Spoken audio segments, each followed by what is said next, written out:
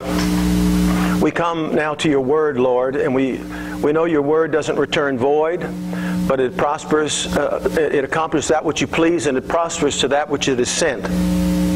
So we trust, Lord, that this word will be cause us to prosper in the things of your kingdom. In Jesus' name, amen. Now, you know, in chapter 1, it says, it's the only book of the Bible that says, those who study and read this book will be blessed. So that's why the study of the book of Revelation is so advantageous. A lot of people stay away from it for a number of reasons. One, they say, well, they don't understand it.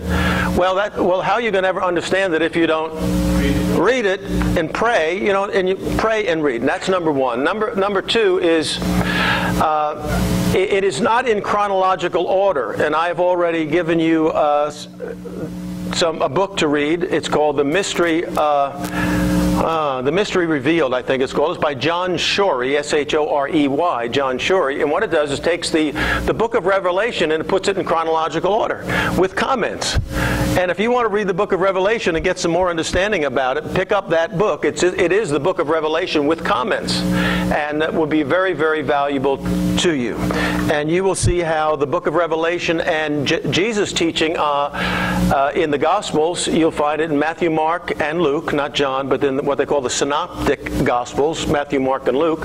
And the references are made to the end times. In Matthew 24 is the most copious of those comments. That means the largest, so the most volume to them. And you'll see how they relate to the book of Revelation.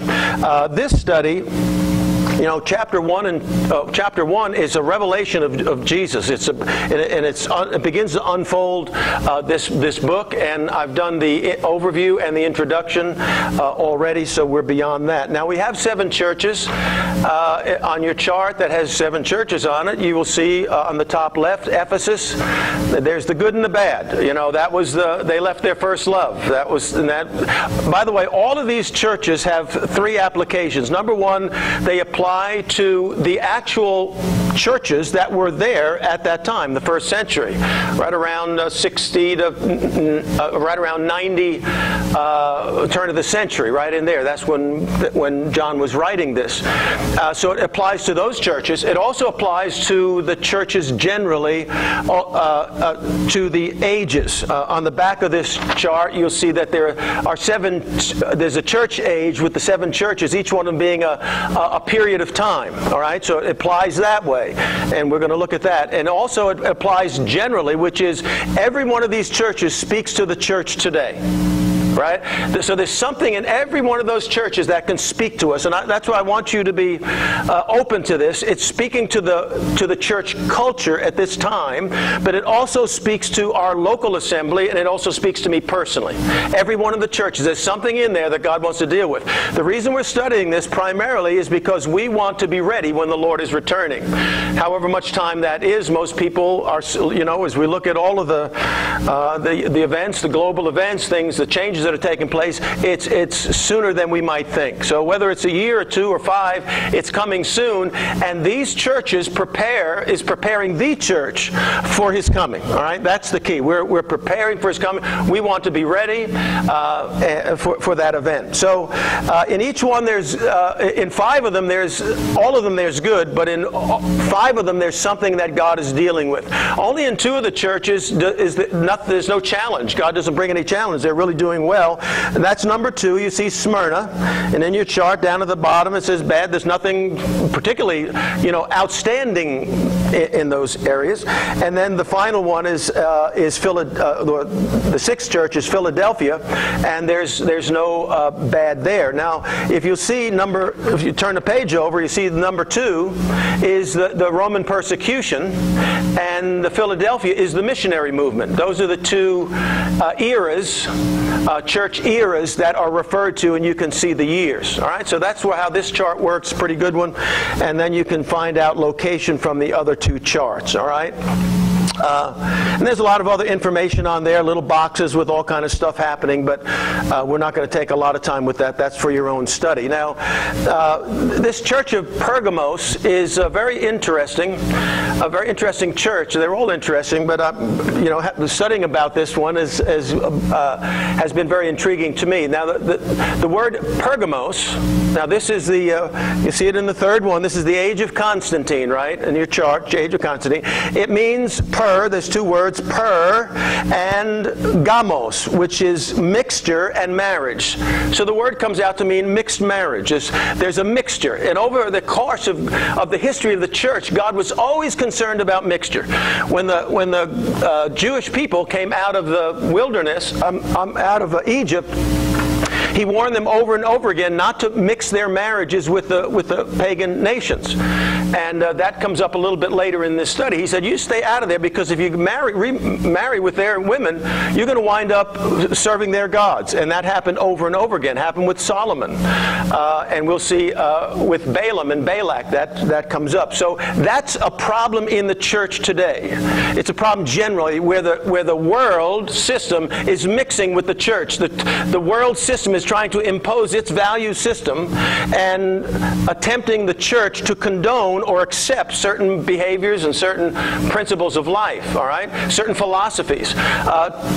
Two of them, we've been studying this on Wednesday night, is the Big Bang Theory, for instance, and evolution. Those two things are taught all throughout the culture. That's taught in our school system. And you would be surprised the number of people, if you would talk to them, they do not believe the Bible. They do not believe in 6 days of creation. They believe in Big Bang, and they believe in evolution, which ultimately is the foundation of humanism. That's a pagan belief system that's been imposed by the powers of darkness, which simply say there is no God, something came from nothing, and there's no moral absolutes, there's no accountability at the end, there's no judgment, because we're just a higher form of animal. We just came out of evolution. Once you believe evolution, it's just you're just a higher form of an animal. There's no culpability, there's no judgment or anything, because there's no God, all right?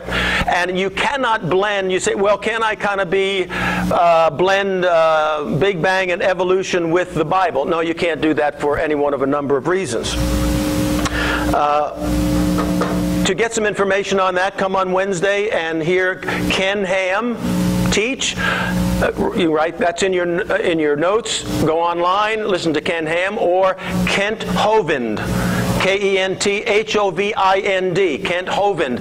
Just a genius of a man. You want to hear a guy who's got so much access mentally, can go places so quickly. It's incredible. He has a lot of debates with atheists, and when you hear this guy teach, he's just an incredible guy. So you can go there. Now, so the background of Smyrna, I want to go through this fairly quickly. It's 70 miles up the coast from Smyrna. So we have Ephesus. If you look at that map, you see Ephesus, and then there's Smyrna, and then just a little ways up, it's Pergamum. And the importance of this is there are three centers. You can see that Ephesus was a commercial center, Smyrna was the political center, but Pergamum was the religious center. That's why when you get to one part, it says this was the seat of Satan, because the enemy always operates in that realm of religion. For instance, humanism is a religion. That's what it is. When you say humanism, it's a religion. Atheism is basically a belief system. It's a religion. And so in the end times, well, over the many years, but certainly at the end times, we talked about it earlier, there's going to be another gospel, another Jesus, and another spirit. That's what Paul said, and that's already active in the world today. And there are a number of ways that the enemy promotes these other belief systems, but packages it. The sugar shell on the outside looks good, but the inside is no good, and it's poison in it. The Shack, for instance, which is the book we just mentioned, that is filled with heresy, but it's being based by the church. I heard a guy talking, I think last week, or maybe on Wednesday, and he said, well, rat poison it's an interesting commodity. Rat poison is 95% real food and only 5% poison. Well, that's interesting. Why are these rats eating that poison? Well, for most of it, it's pretty good. It's just that 5% that'll get you. So the shack teaches universalism, which says Jesus died for everybody's sin. Everybody's going to heaven, regardless. Just some people want to have a relationship with Jesus. Others don't. Everybody's going to heaven. That's we have a church in town, the Universalist Church, Unitarian Universalist. That's what they believe. It's just everybody's going to heaven, one way or the other. Doesn't matter what you believe, as long as you believe it with all your heart. So I guess if you're a witch and you believe in the devil and you serve the devil, you're still going to heaven, and it gets ludicrous. But I digress. All right. So that city became so prominent. It became the capital of the eastern side of the Roman Empire, and all of these cities were pagan cities, very pagan cities. Now, Zeus was a pagan god. It was the head of the gods. That would be replacing God Almighty, and in that city was an incredibly huge altar to Zeus, and they believed that Zeus was born there and somehow had influence over that area. And when John recorded these words from Jesus, when he said this is the seed of Satan, well, it was for a few reasons. Number one, it was filled with paganism. Also, there was Caesar worship, where Caesar declared himself to be deity, so they had pagan temples, and I told you they had to come once a year, and they had to offer up incense on the altar, and then they got a certificate that said their first allegiance was to him, and then they would not be persecuted. And but this altar to Zeus was incredible. I'll put it up on the screen. You'll see it was huge. They have a model of it here through their excavations. That's what they believe the thing looked like. So that was maybe where the power, it was the seat of Satan. A lot of people say, well, the devil's bothering me. I said, the devil's not bothering you. He got you, little you, and that Satan is bothering you. No, I don't think so. A demon, probably a very little one, a very obscure little demon is bugging you, and you can't take authority over it. But the devil's probably over in the Middle East, I'm thinking, hanging out over there. So this was why it was called the seat of Satan. And also, there's a Babylonian connection here, and it's very interesting that the priesthood from Babylon, after the defeat by the Persians, they migrated, guess where? To Pergamos. That's where that cult went, and they had a structure there that included a series of priests would wear robes, and it was an evil priesthood. Well, what happened is the governor of Pergamos declared himself to be the head of that priesthood, and he called himself the Pontificus Maximus.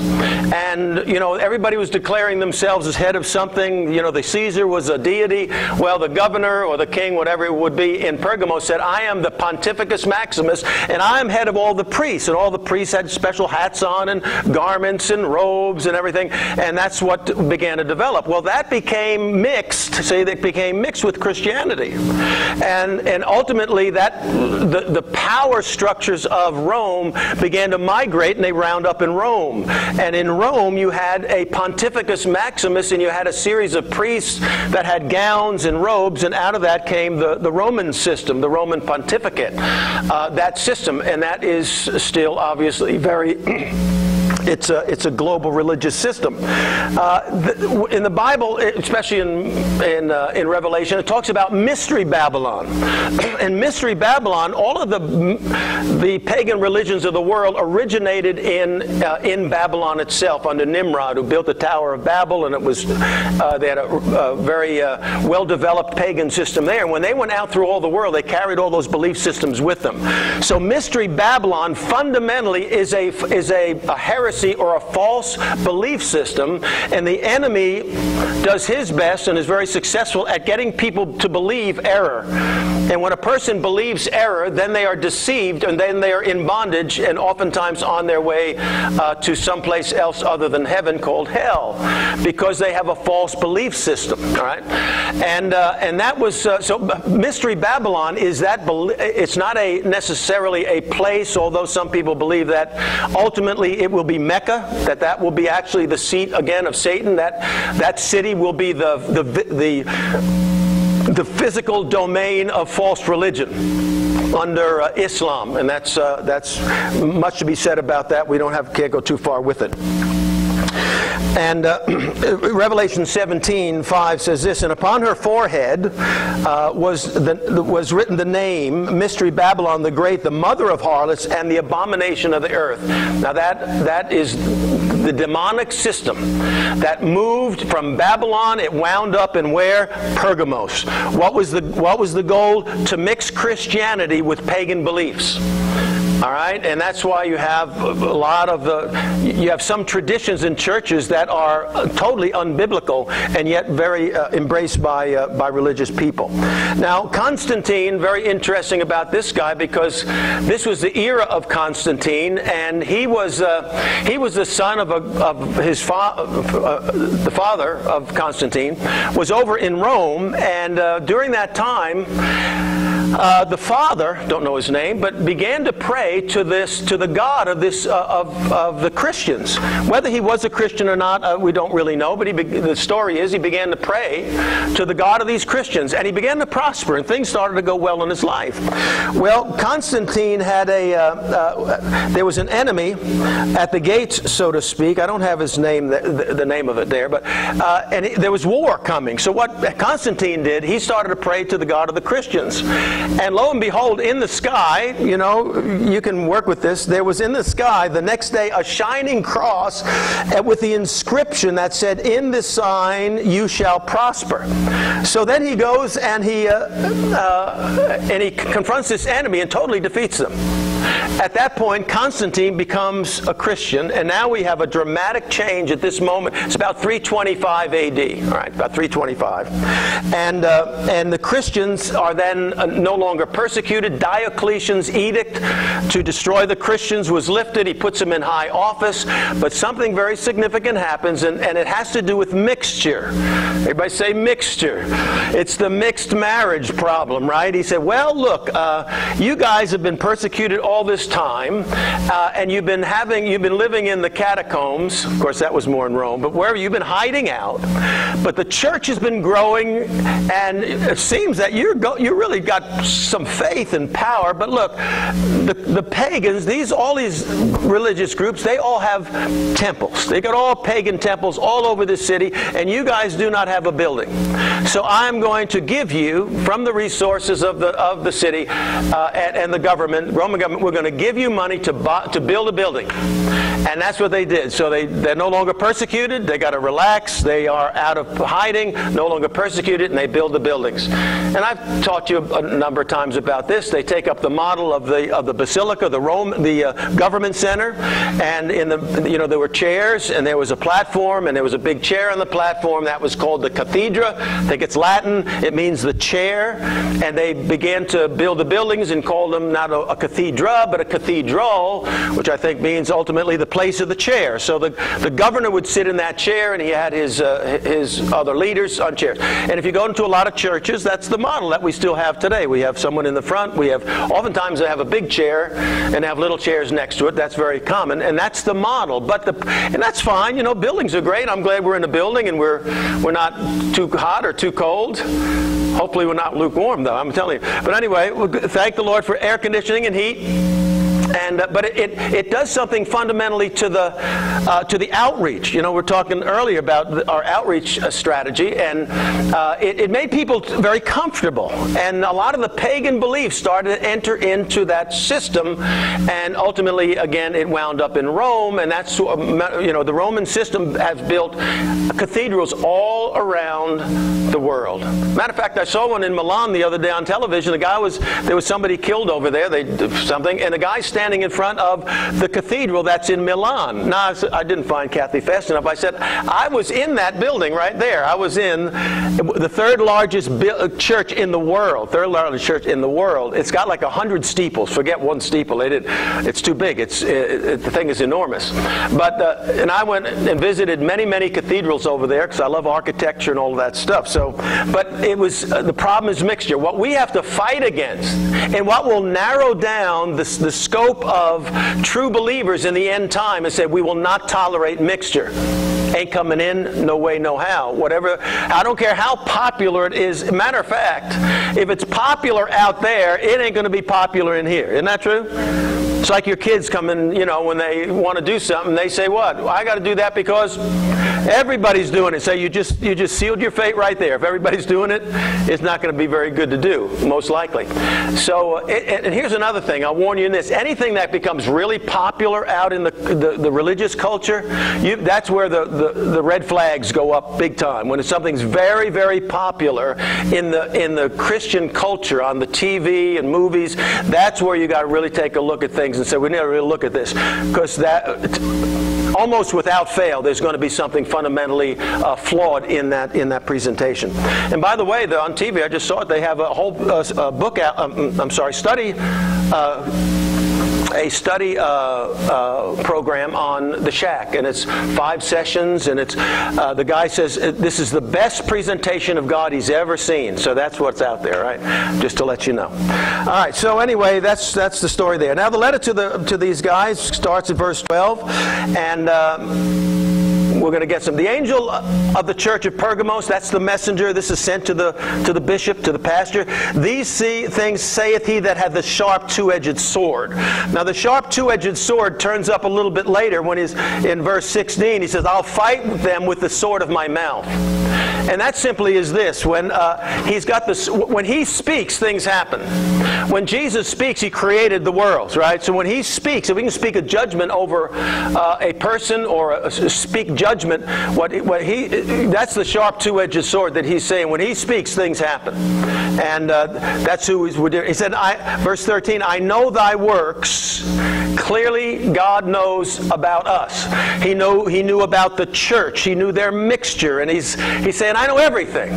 I know the whole thing, but I know the good stuff, but also I know the stuff that you need to deal with here. There's some bad stuff going on. And that says something to us, that God sees us. God knows what we're doing. We can't hide anything. Hebrews 4, 12 and 13 says the word of God is sharper than a two-edged sword, dividing asunder the soul and the spirit, and he lays everything naked and open before him with whom we have to do. So when you stand before the Lord, it's all naked and open for whom we have to do. Now, if you've been saved, the good news is this. You got a clean slate because the blood of Jesus washed it all away. Isn't that right? Now, the only thing that shows up is your good works, because the sin has been washed away. So he said, I know your works, and there are good things that you've done for the Lord. And the motivation of the heart is saying, I'm not doing this for my benefit. I'm doing it for the reward of the Lord. Anything that you do, even in a Christian way, and say, I am doing this so I get a pat on the back and so I get admired, you lose that reward. That's gone. You get nada. Everybody say nada. That's I don't know what language that is, but it means nothing. You get nothing for that because the motivation is wrong. It's for what you get out of it. But when you do it for the glory of the Lord, it's like those 2 guys that went in the boat, the Moravians, and they say for the glory of God and for the reward of his sufferings. At the prison, I was preaching last week, and at the end I have some open question. I say, ask me a question. He said, well, if I get saved, isn't it, I was talking about self-life and being selfish. He said, well, if I get saved, isn't it just for me to avoid hell? I said, well, yes, that's absolutely true. That would be one motivation. But not the first one. The first one is that because it's the reward of his suffering, Jesus gave his life and he loves you, and you're giving yourself to him first and foremost. And it's like anything. Is the principle in the Bible, if you give, you receive? Give and it shall be given unto you. Sowing, that's true, but it's a motivation. If you give to get, it's the wrong motivation. But if you give because you love the work of God, and you say, I'm coming to give because I love the work of God, regardless if I get anything back, I'm going to give. But God says, now, because you've given with a pure heart, I can open the windows of heaven and you can be blessed. So we don't give for the blessing, we give for the love of God, but the outcome is that we are blessed. Amen? You got that? That's a very profound principle. Everybody say amen to that. I think it's profound. I don't know where I learned that, but I learned it from somebody, probably Kathy. So there it is. You see down at the bottom of that page. So Revelation 19 says this: out of his mouth goeth a sharp sword, and with it he should smite the nations. And he shall rule them with a rod of iron, and tread of them in the winepress of the fiat of the wrath of Almighty God. Ephesians 6:17 talks about taking up the sword of the Spirit. So there's power in the Word of God, but when He speaks it, it is creative, and it can be in an expression of the wrath of God. Now, verse 13 goes on to say, and I know your works, and where you dwell, even where Satan's seat is, but you still hold fast my name, and you've not denied the faith, even in those days where Antipas was my faithful martyr, who was slain among you where Satan dwelleth. Now, like I said earlier, I think this was the real devil was hanging out there. Why? Because out of that place, out of Pergamum, would advance some of the most detrimental spiritual concepts, and they would flood the planet and lead many astray. That's why he showed up there. He said, you're in the midst of that. He said, I know you guys are faithful, you're holding fast to my word, and you're not denying my name. And then he talks about this guy Antipas, who was his faithful martyr. Now this guy, we don't know who he was. He may have been a leader there. You know, sometimes they'll grab hold of the leader, the pastor. They'll kill him. You say, if the shepherd is killed, and then the sheep will flee. Well, that's what will oftentimes go. Go over after the leader and hope the people just take off. That's what they did with Jesus. Well, that didn't work because they just multiplied the whole thing, because they, after Jesus came back, they were all on fire for God, and the Holy Spirit inhabited them. But he said this, that, and this is for us, in the time where the powers of darkness are going to flood throughout the earth, and there's going to be great darkness prior to the coming of the Antichrist, tremendous false doctrine that many will fall into and believe, because they don't have a deep understanding and commitment to the Lord. So they're just kind of lukewarm people out there. They've lost their first love, and they're just going to buy into the popularity of whatever. Okay? So he's saying this. He said, you hold fast of my name, and don't deny my faith. And he compliments them on that. This was no easy place to live. This was like living in Babylon. Thank you very much. This was like living in the midst of darkness. The devil was there. Come on. Amen, or oh me. You got all this stuff is flying around, but the church at that time was not infiltrated to the degree that it would at some point in history. But he said, you held my name, and that's a word for us. We got to hold fast and cleave to the Lord in the difficult days that lie ahead. Verse 14 of the second chapter. But I have a few things. Everybody say this is the moment. The letter was going really good there, so far, and a few things. Too bad it's a few. If it was one but two, then it could be three, right? Because thou hast there them that hold the doctrine of Balaam, who taught Balak to cast a stumbling block before the children of Israel, to eat things sacrificed to idol, and to commit what? Good old fornication. There it's back again. Now, without going into the whole story deeply, I'll just give you a brief overview. The Jews are coming out of Egypt. Balak is the king of Moab, and he's afraid. He's up on the high place, and they're coming out like ants. He said there's millions of these people, and he's afraid. And he gets this guy Balaam, who's a prophet, but he's a false prophet. He's a carnal prophet. We don't know too much about him. He said, now Balak says, whoever you bless is blessed, and whoever you curse is cursed. Go out and curse these people so I can defeat these new people, these Jews here. Moses is leading them, and I needed the upper hand. So he said, go out and curse them. He said, well, I can't do anything except speak what God says. So he goes out there, and rather than cursing them 3 times, he goes out, tries to curse them, and guess what he does 3 times? He blesses them. He blessed them 3 times. Well, you know, Balak has got a big issue with this, and he can't get the upper hand on him. But if we don't have time, but if you go to chapter, you can look at the notes here, Numbers 31:16, because here's what Balak does. He said, Balaam, if you curse him, I'm going to give you this. I'm going to put the gold and the silver and popularity. You're going to be a big shot above around this spiritual realm. And he says he can't do it. But you know what? It gets to him. And finally he circles back, and he goes back to Balak, and he says, I can't curse him, but I'll tell you how you can get God to curse him. He said, you bring your pretty ladies over there, and you just dance them along the border a little bit and wink at them a little bit. And the guys are so weak, they'll fall for anything. You got a pretty girl out there, they're gone. They're just in a minute, they're over the line. They think the grass is greener on the other side. So guess what? They do it. And they begin to take up with the women of Moab, these pagan women. So Numbers 31:16, it says, Balaam counseled the children of Israel to do what? Commit trespass against the Lord. And the two areas are found here. They committed fornication, but they also went to their sacrificial feast. Now,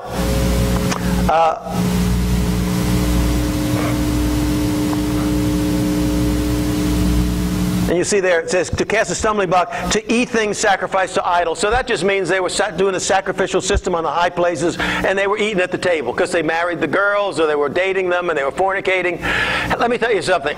You got to be really careful where you go and who you hang around with. Now, this message is going out to more than we have here.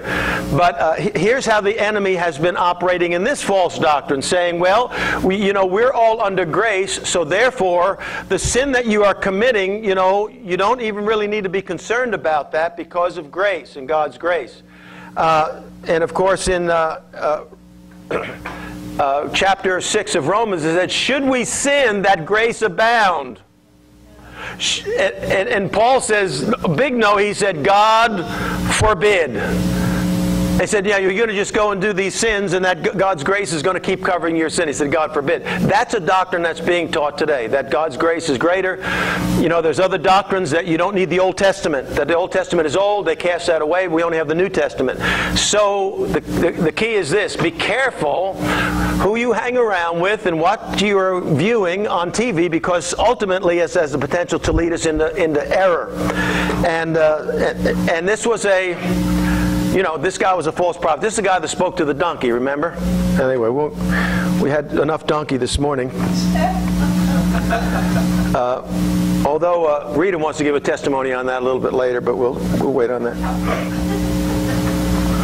Oh yeah, no telling what people are involved with out there.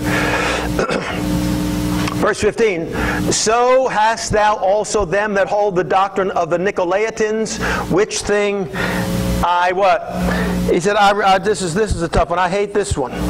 And laity comes from the division, two words. It means clergy and laity. In other words, the clergy ruling over laity.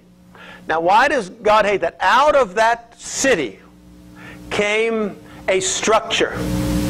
It had to do with Constantine, it had to do with the building, and eventually what they had is a priesthood and a laity. All right? Priesthood and laity. Now that is non-biblical.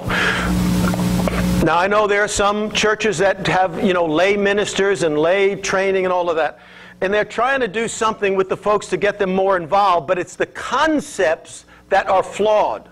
The concept, when Jesus came, he said, here's how it works. The Father says, I'm going to send Jesus. Jesus is going to die on the cross. He's going to go back to heaven. He's going to send the Holy Ghost. The Holy Ghost is going to come in everybody and empower you to do the work of the ministry. Everybody gets a part of it.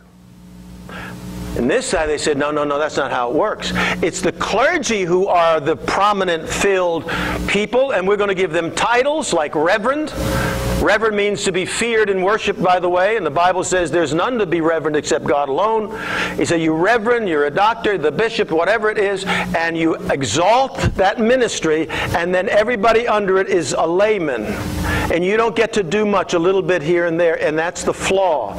Everybody's got the same power of the Holy Ghost to do mighty deeds for God.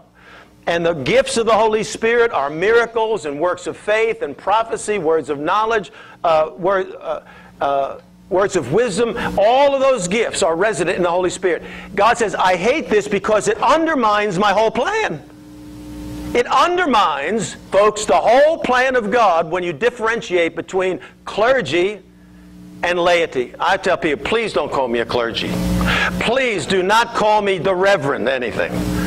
I just, Brother Ed, and I pastor a church. That's my calling, but that's about all I can tell you. And I try to do it well unto the Lord. But see, the structure said, God said, I hate this because this is going to undermine the whole plan. The whole plan, and everybody gets it. In the Old Testament, it was only the prophets and the priests got the Holy Ghost, right? The Holy Spirit would come upon them for a season. He said, no, New Testament, everybody gets all the power to do all of the work. But what happened is we got the cathedrals, we put them in rows, and they became spectators, and they, rather than being the church, they began to what? Go to church. And that was the flaw, and we're still fighting against that system today. Okay, let's finish her up here, all right? Verse 16, here's the solution. What does he say? All right, repent. That's always the key. Now, there's two kind of repentance. One is when you get saved, you have to repent, turn away. This repentance is for a sin or a flaw, something that God is opposed to. But there's the two next words are the real problem. Repent what? Or else is to say, okay, well, if I don't repent, here comes the or else, and here's what he's doing. I will come quickly and fight against them with the sword of my mouth.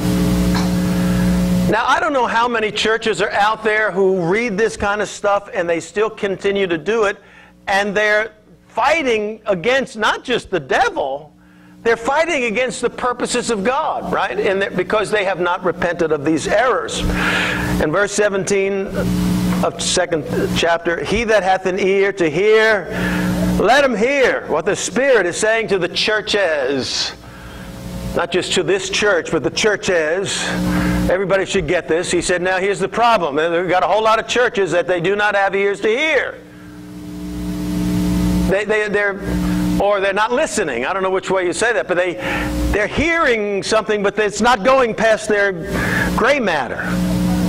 You know, Hebrews 4:1, it says, the things preached to them did not profit them because it was not mixed with faith. So you can hear this stuff all day long and say, what's for lunch? And we forget the whole thing. We don't go anyplace. So we really need to take this to the Lord and say, Lord, is there something we've got to repent here? Me personally? Us? We? Whatever. You know, what's going on with that? And then he said to him, here's the benefits, here's the rewards. To him that overcometh what? Overcome the laity thing, overcome the fornication thing, and the sacrifice to idols. And every one of the churches has overcomers at the end. So there's 7 churches, and you look at every one of those, and you want to qualify because you get a whole lot of good rewards that come through it. And he said, here they are. To him that giveth, I will give him to eat of the hidden manna. Now, hidden manna is simply this. The manna from heaven is the Word of God. How often did they have to collect the manna? Everybody say every day. That means you go to your Bible every day. And if you go to the Bible every day and you're seeking God, He will open up revelation to you. That's the treasure of God's Word. That's the hidden manna. Not everybody gets it. Not everybody sees it. Why? They're not after it. They're not hungry. Those who hunger and thirst after righteousness shall be filled. What? With hidden manna, the revelation, the understanding, the insight, the wisdom of God's Word. That's what they'll get. Not everybody does it. A lot of people have a whole lot of interest in it. We watched, last week about these guys last Sunday, about that fellow over there in Syria, wherever he was, and he's looking for a page of the Bible. No, that was in North Korea. I'm sorry, North Korea. He's in jail. He gets out there. They're looking for a page. A kid have no Bible. He's praying for one page.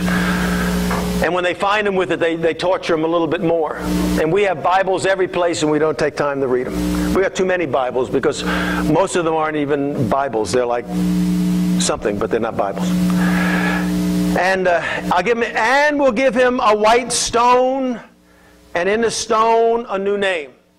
Now, some people said a couple reasons for that. One is they also use a white stone to invite you to a feast. Like, if I'm going to have a feast, I'm going to invite you, and they didn't have, like, writing cards, or an invitation piece of paper. So they used to get stones. They used to write their name on it and drop it off to them. You were invited to the feast. How about that? And your name was on it.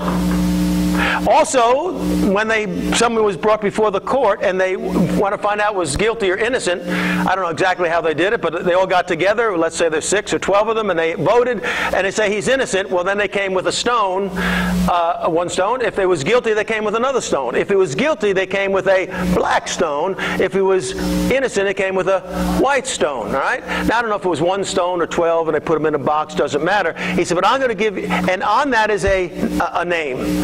A new name written. Now, a new name means a new nature, a new character. It's like Jacob when he got, when he got turned around, he went from Jacob to who? Israel. We went from Simon to Peter. We go so there's new names. There's a new name written down in glory. But the name is the nature. It's the character of the person that's now been saved. And so there, you get that. And the name is the name ultimately is the nature of Christ. That's what you get. And no man knoweth saving he that receiveth. It said, well, when you get it, you know the new nature that's in you. You now you're a different person. You've been born again of the Spirit. You come somebody, well, you're born again. I don't know well, you're not. If you don't know you're born again, that's like asking me if I'm married, and I say I don't know. I might be.